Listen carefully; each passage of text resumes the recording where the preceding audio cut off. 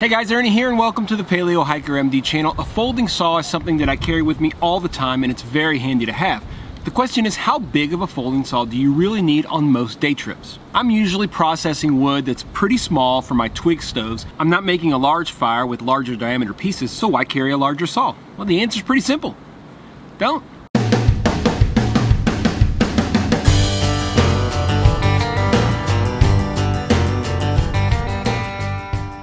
My go-to saw has been a silky saw, one of two that I own for many years. I used to use a Laplander saw, the Baco Laplander. That was about 5 or 6 years ago. I made the switch. I saw a lot of people on YouTube using the silky saws and I made the switch, and they're wonderful saws. They really are. But I've found that they're often overkill, like I said, on my day trips. I really only need to cut small stuff. It's nice to have a bigger saw that I can cut a 4 or 5 inch piece of wood, but I usually don't ever do it. I also wanted something that I could keep inside of my orange Hidden Woodsman Possibles pouch. That's where I keep all of my fire kit.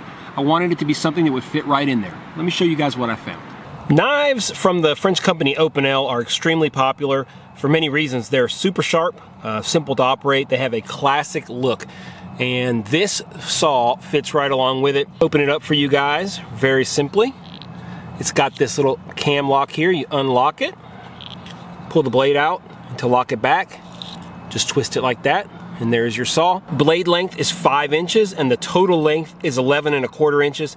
It says it'll cut branches less than 3.1 inches in diameter. This blade is carbon steel. It's got kind of an anti-corrosion coating that I found over time with these Opinel products works really, really well. The teeth are oriented towards the handle, so that means that this will cut on the pull stroke as opposed to pushing through. You want to pull through, and that's going to be your major cutting stroke. The weight is a very impressive 3.6 ounces. This is a beech handle, which is the classic type of wood and look from Opinel. The price is $35, not the cheapest in the world, but as you can see, a very, very nice product. Like I do with most of my gear, I just put a little bit of orange paracord on here. That way if I drop it on the ground, I'm processing wood or whatever, it's really easy to find it and I won't leave it behind. You see it says number 12 right here, made in France. You can make that out.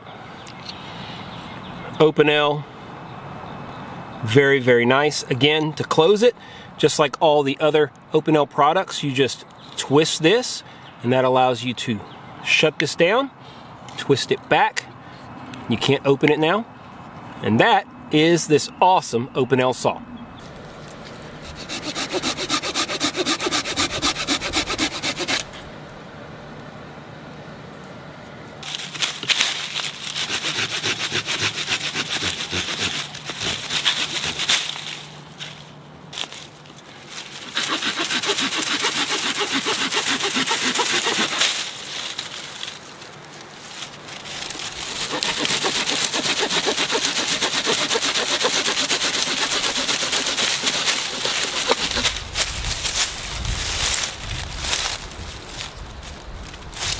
Well, what do I think about this saw from Opinel? Well, it has taken up permanent residence in my fire kit and is going to remain there for the time being. It has limitations, of course. It can't cut pieces of wood as big as my silky saws, my 240 or 210, but day to day it works perfectly for what I use it most, which is just getting small stoves started with little twigs. It's great for that application. Pair it with a nice knife for baton work and you've got everything you need to keep your smaller wood stove and even a little bit larger wood stove like the 5-inch firebox. You can keep it going long term with just those two tools. Without a saw, you're often limited to just what you can break with your hand. It's not safe at all to try to baton down wood that's not cut flat on one side. So if you're just breaking stuff, even if you can break something big enough on the side of a tree, for example, you still aren't going to be able to baton it safely without a saw.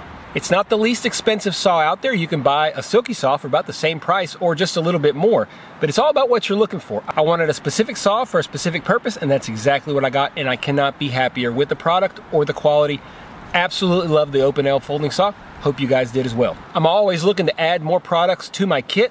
I do a lot of reviews and I do a lot of different things, but I also go out a lot on my own without a camera, and when I do that, I take the kit that I really want to carry with me, and this particular saw is going to be there all the time inside of this fire kit. I actually have a pretty short video about this fire kit and what's always in there. The only thing it's not is this Opinel saw because it wasn't around when I made that video, but that video plus the Opinel is what's in there right now. Do me a favor, guys, if you like this video, hit the thumbs up down below. Really helps spread things across YouTube. I know I say that every time, but I'm telling y'all, it really helps, so hit the thumbs up. If you're not subscribed, hit the subscription button And if you want to be absolutely sure you don't miss any videos, hit the notification bell. I'm wrapping up my time here in Arkansas. It is absolutely beautiful. I was just down the river hiking to do some fishing, and I decided against it. Let me show you guys why I decided against it. Ooh, he just scared the crapola out of me. Look at that thing. Yeah, that thing scared me to death. Almost stepped on it. Turned right around, came right back, said, I'll just shoot another video. Maybe I'll work on editing instead of fishing. No, I'm just kidding. I'm gonna fish down here where I can see easily. As always, guys, I really appreciate you checking out the Paleo Hiker MD channel. Stay tuned for more videos soon.